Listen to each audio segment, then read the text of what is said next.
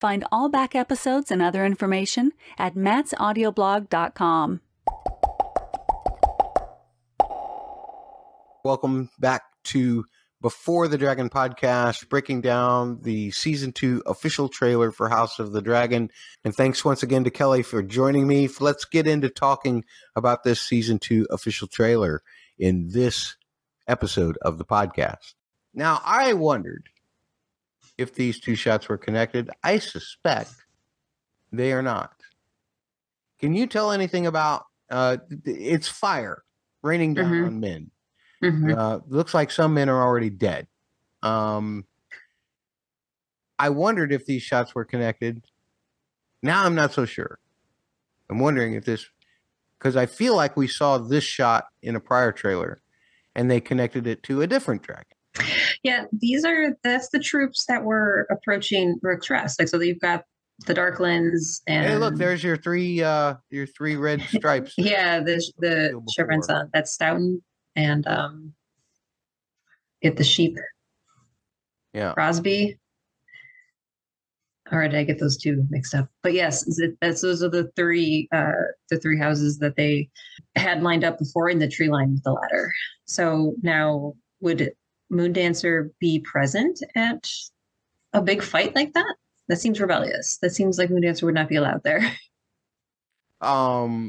Bela's pretty fierce. She might be there anyway. But I don't think the shots are connected because there's not enough light in this shot. There was a whole lot of light in the other shot. Oh, wow, yeah. It is way brighter. Do you think that's just a different angle of the shot of Moondancer bearing down on Criston Cole? That's what I think it is. I think it's a shot right before. We saw a shot earlier of Moondancer swooping along the ground. I think that's a shot of the beginning of the swoop. Yeah, she's just higher up at that moment. Yeah. This is a dive towards the field. Yeah. This is something completely different. Definitely a dragon lighting some people up. Yeah, this is that Darkland, Stokeworth, Rosby contingency that we're... Yeah. Probably with some high towers mixed in. High towers and green Targaryens. You thought Mysaria was dead, folks. Well, we identified her in previous trailers as well. We didn't say anything, but she was also released in set shots. So you thought Larry Strong won. No, he did not. Mysaria lives, ladies and gentlemen. Bad accent and all. Mysaria lives. And what does she say? She says, there is more than one way to fight a war. What does she mean? What could she possibly mean by that? Who's she saying it to? As we see a shot of some guy holding a torch near a tunnel, very similar to two guys that we saw walking into a tunnel in a prior trailer, and some money being exchanged. She's saying all this, there's more than one way to fight the war. Subterfuge, bribery. There's guys that could be lynch mobbers. There's guys who are paying other guys off. There's somebody strangling somebody. Is that Helena? Don't think they're getting strangled now. Well, I mean, it could be a loving kind of strangle. I believe it's more in the caress category. Oh, I thought that hand went around that neck pretty good. I thought that was a little bit of the rough sex kind of stuff happening there. I think maybe very, very light play. Also, that ring again. We mentioned it earlier. Oh, it's Daemon. Okay. Then a knife going at a green dress. Well, that could be anybody in King's Landing. Typically, you think Alicent. Any kind of identifying markers here? On the knife? Well, of the knife or of the hands? In the previous... Tell us who this is. In the previous trailers, there was a shot of a knife being held to Helena's throat. I wonder if this is the same. Same knife? It was tiny like that, but I couldn't see it clearly. It could be, possibly. Helena likes to wear green too, just like Mom. Yeah. And then there's a shot of people looking very distraught, ready to riot, ready to voice their opinion. A bunch of people over here trying to get over here, but there's a line of gold cloaks. There is people, but this guy looks really impatient. There's a guy in the center who just like he's like, who the hell are you? Why are you standing in our way? It's like Taylor Swift tickets went on sale over here, and they all have daughters at home, and they don't want to be. They all got caught on the wrong side of the bodyguards of the bouncers. This guy right in the front with the brown hat. He's wearing a brown hat. He's got some words for that guard. What he thinks of the crappy service that Ticketmaster has given them. Yes, he's implying a way that cloak might have gotten yellow. Yeah, and then something about his mother. Yeah, this guy just wanted to see Taylor. He's just a big fan. He's just a big fan. He's just like, man, I just wanted tickets. Come on, man. I just wanted to. Me and my girlfriend, man. We were. Oh, it's her birthday. Oh, I mean, I got the money, man. I got the money. Just give me the tickets. I blew it last year. I can't blow it again. And then this guy over here, he's actually against the whole rest of the crowd. On the far left, he's the guy who says, "Yeah, you should have seen Frank Sinatra." Yeah, he brought us in my day. You didn't have to rush through guards to get tickets from Ticketmaster. Frank Sinatra was much better than Taylor Swift ever will be. But he came armed. He brought a cane. Yeah. He's ready to throw down. He's just like, he's trying to enforce the fact that Frank Sinatra was a superior performer. Elvis, you should have seen Elvis. Kids these days. Even in 1974. Vegas days. Most memorable days.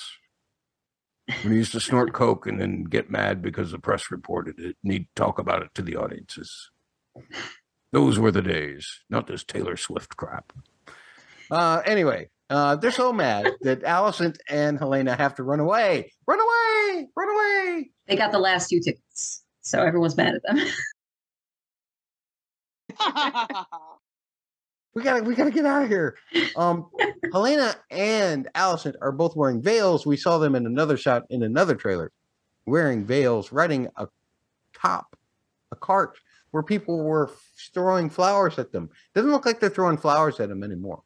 Looks like they're wanting to throw trash at them now. Yeah. They are running for their lives. They are scared. And I'm so proud of Helena though. Like Helena reaches back for her mom. Like Helena's like a little scaredy bug, but she made sure she had her mom's hand and that they were going to get out of there safely, as you should do in a club. Always hold hands. And if there's ever a disruption, look for the exits and head there calmly but quickly. Helena wasn't going to leave her club buddy behind. Helena is a good teammate. Exactly. Surprising, I wouldn't expect her to be so brave and bold, and yet she made sure she had her mom and that they were going to. She plays with spiders. Is she really that much of a scaredy cat? In social situations, I suppose. I don't know. I would have thought so. Okay, maybe she just had another vision and she realizes that they need to get the heck out of there. True. Oh yeah, she knew where the exit was. So she says, "Come on, mommy." Yeah. It's like, I've seen our way through the crowd in the near future. The man on the left shall let us pass. That's the phrase that she said. Yeah. Rather than the beast beneath the board. She said that 3 days ago, and now she knows what it means. She knew. But yeah, they book it. The man with the cane will let us pass because he understands that Taylor Swift is nothing as good as Frank Sinatra ever was. Speaking of running, now horses are running. Unicorn, probably Kristen Cole, if it's a unicorn. I think so, or at least a Kingsguard. And there's other shots that are from other trailers where Horses take tumbles and everything. We don't include them in our screenshots here for time's sake. Oh, this is a new shot. This is the Red Queen Meleys is our dragon. And the queen who never was, Rhaenys, is our rider. I love the spikes. I don't think that we saw that much detail. Well, we did see Meleys up close in the dragon pit. But this is one of the coolest shots. The way that the camera kind of moves as it's following Rhaenys, following it. Yeah, it's like stabilized in like the second row seating. Yeah. It's awesome. This is the Disney ride experience. Yes. That we need HBO Max to come up with. That we need Max to come up with. That we need Warner Brothers Discovery. Who needs Harry Potter? You need to this ride. Calm down with the zooming. You're making me motion sick. Calm down with the zooming. Zooming in and out is making me motion sick. I can't stare at it for too long. Nervous habit with the wheel. That's Rook's Rest in the background, folks. That is the same building that we saw before. It is in the top left corner of the shot. It's the single tower. And the single tower and the color of the stone is what gives it away. Like however, a square. I'm supposing that the ocean is actually behind Rhaenys in this shot. But the water. It does look like it gradiates the ground. It looks like there's a kind of a cliff drop off. Right?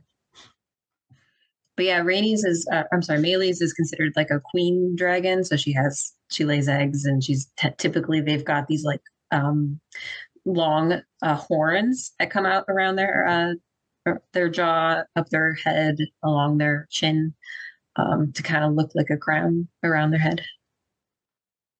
Oh yes, there she goes. She's howling.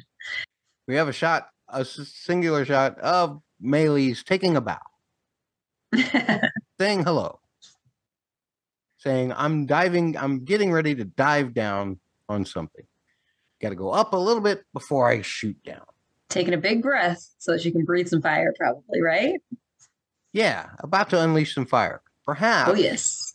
If Rhaenys is at Rook's Rest, and we know that that shot of fire raining down is of people who were also at Rook's Rest, perhaps the shot of Meleys taking her big breath it's just before is right before she lays fire on all those guys and kills them. That seems more proportionate than Moondancer doing all that damage. Yes. I think Moondancer's just diving to chase after Kristen Cole. Oh, do you see here on Meleys how high up her wings attach? Like right under her armpit, like above even her waistline. Oh. So that's kind of the way I'm trying to notice. Distinguish. It slims her hip. Yeah, it does. Yes, she's a very ladylike figure. Or slims her waist, not her hips. Then here is a shot of Aemond. He got fire all around him, baby. These two shots, this shot and the next shot together, I was curious what you think, but it looked to me because he looks like he's dodging fire. Right. From like that is being shot almost directly at his saddle. And then in the next shot is, well, just before this, Vhagar is shooting fire behind her. It looked like Vhagar was shooting fire at Aemond. I was like, he was annoying. Probably trying to shoot fire past Aemond. I don't know. It's, angry grandma. She got he was trying to tell her to do something she didn't want to do. So she kind of spat a little fire at him. You shouldn't boss your elders around. That's for exactly. She was putting that young whippersnapper into place. Yeah, Vhagar's like, I basically took it easy on you when you were a kid and let you ride me. And what are you doing bossing me around like this? I don't want to kill another dragon. Because we've seen shots of Vhagar with the same troops around it in the teaser trailer, flying out of the woods or over the woods. God, just lurching. Like she is so big. Is at Rook's Rest, and likely Vhagar and Aemond are at Rook's Rest. They're probably not going to like each other too much. They're probably going to shoot a little fire at each other, right? But in the midst of that, Vagar shoots a little fire back at Aemon. Vagar's like, I'm going to show you what. It's like, you don't mess with me, whippersnapper. You don't mess with me. Let's fire back at Aemon, perhaps. Perhaps not. I loved it, though. That was great. Vagar, that is an ugly tongue. Girl is looking rough. Well, I mean, you sit around for 200 years and eat nothing but sheep. See what your tongue turns into. The life of Vagar is amazing. Yes. It is squandered. Her years of experience are squandered on stupid Aemon. Absolutely. And that's basically the last shot, right? Yeah. No, not quite. Because then I guess probably one of the final shots is Rhaenyra saying, war is coming. War is coming. And she got a little friend here too. Who is this friend? Yeah, we saw him at the end of last season. This is Vermithor, perhaps? Mm-hmm. Vermithor's been around for a while. Vermithor just kind of hangs around on Dragonstone. Don't let nobody talk to him. Will occasionally entertain a song from Daemon. Mm-hmm. You know, and reward Daemon with a little bit of a fire shot, just to let you know that you're heard. You heard Daemon. It's good tune. But now Vermithor is standing directly behind Rhaenyra. Probably not going to eat Rhaenyra. I'd say that Rhaenyra is a welcome guest with Vermithor's house right here. In fact, who might Rhaenyra be facing that Vermithor would possibly be saying, hey, you ain't gonna mess with my girl? That's the question that I have.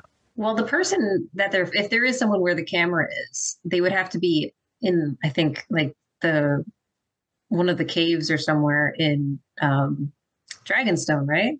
So it has to be an ally of Rhaenyra. Well, one would think. That doesn't necessarily mean that Vermithor wouldn't protect Rhaenyra from anyone. True. Friend or foe. Because dragons don't like to be bothered. Dragons don't like to be bothered, man. Now, Vermithor is tolerating Rhaenyra, but may not tolerate anybody else. Because Vermithor looks pretty mad there. Yeah, they often in the books call him like that hoary old beast is what they usually call him. Yeah. Hoary 40. They are in the caves of Dragonstone. Rhaenyra is wearing her reddish outfit. Necklace. She does have the necklace on, or a necklace on. I can't tell. I can't get close enough to be able to. The pixels. The pixels, because see, that looks darker to me. It does. It looks like there's more white going on than a chain. Yes. Pearls. Necklace watch. Necklace watch 2024, as opposed to hair watch and all those other things that we did. That's all of the shots from the trailer that we have to discuss in a non-spoiler fashion. We have lots of feedback, but Kelly, did you learn anything by looking at these shots more closely? Oh my gosh, yes. Of course, there were some things I already missed that I had thought I understood what they were showing me, but they were completely misleading me. There was a few things like the hands being raised. I thought it looked like in Walking Dead scary, hands up, get us out of here clean, but it may have been more like to touch a procession as it went by. So that I definitely did not catch. A couple other things, maybe identifying the dragons a little bit easier. That's about it, I think. I'm sure there's more I'm forgetting. What about you? I had a lot of fun. You educated me a lot on house sigils, on wings, on dragons, about noticing where the wings meet the dragon's torso. Didn't even think about considering that because, I'm not a big dragon fan. Did he say that? He'll be converted, folks. He'll be converted. She's going to convert me. Other people have been trying to convert me of sane thought into sane thought with their feedback. So let's go through some of this, shall we? I've done lots of podcasts, Kelly, since the last time you were here, although most of them have only been in the last 4 months because I didn't do any podcasts for a little while myself. But we heard from our good friend Nicole, who is at NightWolfNim on all of the social medias and on YouTube. And this is in regards to the conversation I had with Heath. But I had Heath on to talk about his new movie, which you all should check out, which I have a credit on as a music consultant. Heath had talked about Paddy Considine being snubbed for the Emmys. And Nicole says, totally with Heath about Paddy's Emmy snub. I think HBO has a great track record with casting young actors. This was me being worried about the person that they had casted for Egg in the new Night of the Kingdom series. But evidently, she says that she has faith in Nina Gold, I suppose, who usually does most of the casting for Game of Thrones stuff. And yes, granted, Maisie Williams, Sophie Turner, they've got a pretty good track record. Isaac, they've got an okay track record. I wasn't a big fan of the actor Brand. Sorry. Isaac didn't really do it for me. So that would be my argument, Nicole. Also, Nicole says, as far as casting Henry Cavill as possibly Aegon the Conqueror, she says that's just a wishful fan cast. He's going to be doing Warhammer for Prime, so I think he'll be too busy. My heart hurts about the shelving of the Snow sequel for Game of Thrones. Also, she enjoyed my George R. Martin impersonation, which really isn't all that good. On Eric versus Eric, the podcast I most recently released, my nemesis, Patman23, comes aboard to say these things. Great podcast today on Sir Eric and Sir Auric. I can't argue against the greatness of your Trader or No, You'll Always Be My Bro, which I recommend does depend on your bit that Eric and Eric are pronounced the same. What do you mean bit, Patman23? It's not a bit. That's the way it was intended to be read. I'm telling you, that's George R. R. Martin's strange sense of humor. The same way that he likes to kill babies right in front of you in some books. It's a strange sense of humor. It's supposed to be Eric and Eric. And Kelly does not agree with me or in this take at all, nor does 90% of the readership. But when the people from History of Westeros say that they're not sure how to pronounce it, I take it as a slight opening that I can open up and ram right down your throat, Patman23, my nemesis. That's who you are. Kelly is offended by my very gestures and tone of voice. I'm scared. But in the case of the song, Patman23 does support my assertion. I even heard the part about where you said that I'd probably already turned the podcast off.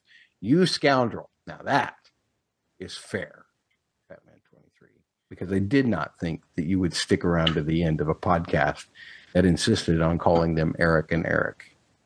Thank you so much for your feedback, Patman23. As you know, I love you, but you are my absolute internet nemesis.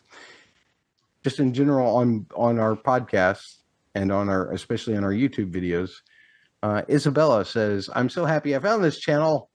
The editing on this made my day. I am quite the editor. You'll see sloppy edits all over the place. I'm sure that's what made your day. Thank you, Isabella, for stopping by and for commenting.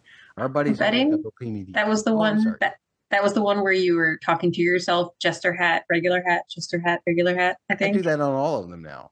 Okay. I saw it in the first one you did, but I'm listening to most of them. That's my shtick. I should get probably 2 minutes for high shticking. Well, maybe it was the first one she mentioned it on. Yeah. Bubba, or Catfish, but probably Bubba from Double P Media says, I want more Rook's Rest talk. And that was in our feedback. Well, maybe it was on our Rook's Rest podcast. I thought it was on our feedback podcast. Maybe I just placed the comment in the wrong place. Top 5 most horrific moments with guess what? That featured Bubba and Catfish from Double P Media. See how clever I am at putting things together so they run together just like a trailer? I'm so good at this.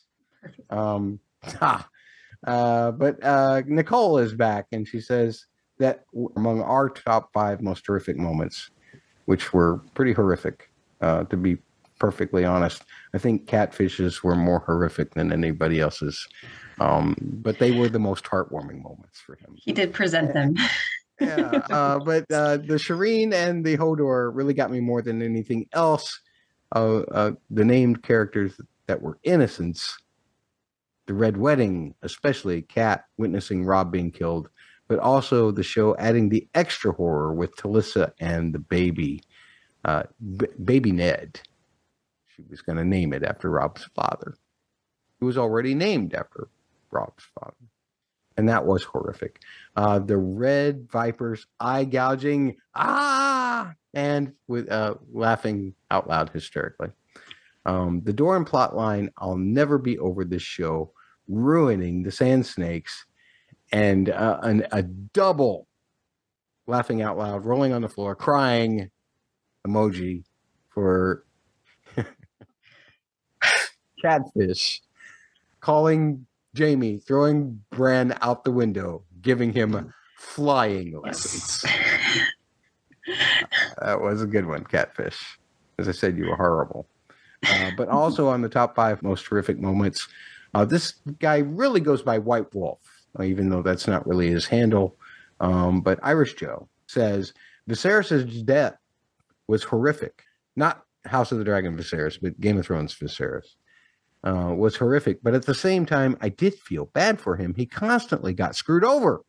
He basically raised Dany, and they had to sell their jewels, and the final straw that began his cruel behavior was selling his mother's crown. Now, that's stuff from the books. It wasn't really in the show, but it's good context to have because everybody should be defending Viserys, right? I mean, any Viserys. And no? I mean... if you've got the extra energy, this is a problematic argument to have, which I kind of agree. In my personal opinion, Dany should have just given Viserys an egg for him to set sail to Dorne and marry the princess that he was supposed to marry in the books. Well, he probably would have not been dead if he'd have done that. But what's Dany going to do? Been kind of cruel to her the whole time. I mean, let Drogo do Drogo things. That's what I always say. That's just what I say. And yes, would be a horrible way to die. Good God, that would be a horrible way to die. Again, I know I'm going to get hate for that opinion, but it's just what I think. Okay, Irish Joe. So brave. So brave. You are entitled to your opinion. Bonus comment, and this one actually disturbed me quite a bit. The actress who played the Septa, and this is the one that Cersei waterboarded, actually developed an absolute fear being waterboarded. It's been documented that she would wake up screaming that something had gone wrong on set and they accidentally killed her from suffocating. Oh, she had to put a lot of money into therapy and medicine. Oh no. On screen, I didn't care what happens, but if this really affected the actor or actress, I feel seriously bad for them. I've done some small roles in theater, and I can only imagine the terror I would go through if something like that happened. Yeah. Yikes. Yikes. That poor actress. You have to go through that after just... This is what Dave and Dan does to people. Oh, I've been saying this since season 5. Game of Thrones. This is you give all of us PTSD. And gave all of us PTSD. More on the feedback pod. Deeply Downside says, this has become one of my favorite House of the Dragon conversations. Keep it up. Thank you. We shall. Hopefully you've enjoyed Kelly giving you some actual conversation as opposed to me just spouting words, which is what I tend to do. Nicole also says, great feedback from everyone. He gives everybody a nice round of applause and says, now pass me your fool's hat because I called it the God's Eye too on the trailer. Yes, the Isle of Faces, Patman 23, makes the God's Eye when you're looking at the lake from above. That's why I called it the God's Eye. I know the lake's called the God's Eye. It's called the God's Eye because it's got the God's Eye. But the Isle of Faces is actually what makes the shape of the eye in the lake. Patman 23 gave me a lot of trouble for that on the internet, as he often does. And rightfully so. I mean, I'm completely wrong. It is called the Isle of Faces. But I got my reasons. They're not good reasons, but I got them. Thank you all so much for your feedback. Kelly, any thoughts about any of those great thoughts? I was just trying to think for the God's Eye versus the Isle of Faces. Like, I think if you were to ask somebody, like, what color is your eye? They wouldn't say white, you know, like the eye, when you say your eye is, you think of the iris, which is like the thing in the center. So I think the island being the thing in the center, the God's Eye, makes sense. I can understand the confusion. I understand your confusion. See, Patman 23. Even Kelly hates you now. Well, no, that's not what she's saying at all. But here's what I'm saying. Here's what we're going to be doing, folks, for season 2 of House of the Dragon, because a lot of people have now started to be asking, like, how are you going to cover this show? Are you going to do that stupid thing where you have panels all the time and it's strung out over 3 episodes because I can't stop talking for 4 hours? Well, look where we are in this trailer review.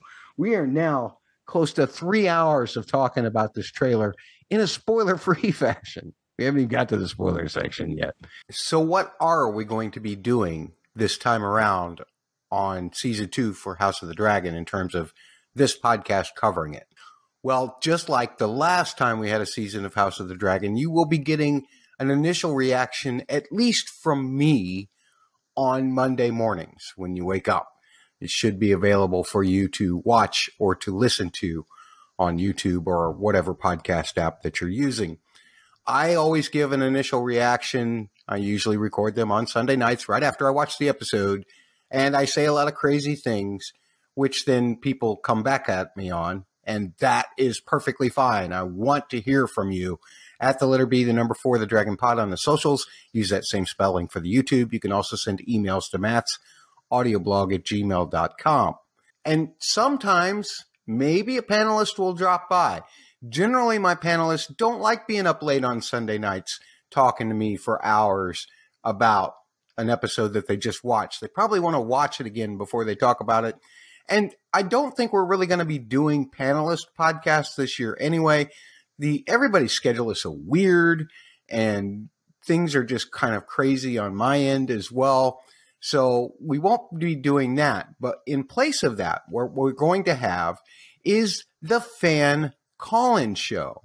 Now, the fan call-in show is something that I started way back when for Game of Thrones at Podcast Winterfell, starting with season 2 of that particular show. But it's not that new of an idea. For years and years and years, AM radio stations have been having people call in to talk about certain issues or whatever that they're bringing about. I mean, that's been going on since practically the 60s, I believe, or maybe even earlier. So that's not a big deal, except for I want you, the fans, to actually talk directly to me. And this was what made it fun for when we were podcasting about Lost. There were lots of shows that were doing this. The Black Rock. I was doing one with 2 other Lost podcasts, and we were all getting together and just getting together with fans and talking about what we had just seen right after a new episode of Lost aired. Now, we're not going to be doing it the same night. We're going to be doing it on Monday nights at 8 p.m. Eastern Time. And it's going to be done via a Zoom call. So there'll be a couple of ways that you can join. You can join by either just calling in on your phone or by joining on a Zoom browser. The invite link will always be at my website, mattsaudioblog.com. All of the information is under a page there called The Fan Call-In is Back or something to that effect. You click on that link, and all of the information you need to join our call, to speak to me directly, is right there. And you don't have to just speak to me if you wish. There's going to be other fans there, or you can just sit back and listen. We don't mind if you're a lurker and you just want to hear what we're saying. That is absolutely fine as well. And you don't have to join with a video call. You can leave your video off if you want to remain anonymous. That is perfectly fine with me. I'll need some kind of handle to call you by when I talk to you in the course. And we're going to talk to about 5 or 6 people each Monday night after a new episode of House of the Dragon airs. So it's the Monday night following a new episode airing on a Sunday, 8 p.m. Eastern. Again, all of the information is at mattsaudioblog.com. Also, some of my panelists may show up, and they will be there. They kind of get an open-ended thing. They can come in, stay as long as they want, leave whenever they want. And that way I get to have them on my podcast this year, because it's the only way that they can really fit me into their schedule. And I love having their great thoughts, because everybody's thoughts are better than mine usually. And so I love having great thoughts. I want your great thoughts on Monday evenings at 8 p.m. Eastern via the Zoom call. Again, all of the information is at mattsaudioblog.com. mattsaudioblog.com. So be sure to join us for those fan call-in shows. Again, if you want to offer an opinion, or if you're just there to hear other people's opinions, we want you to be part of our community.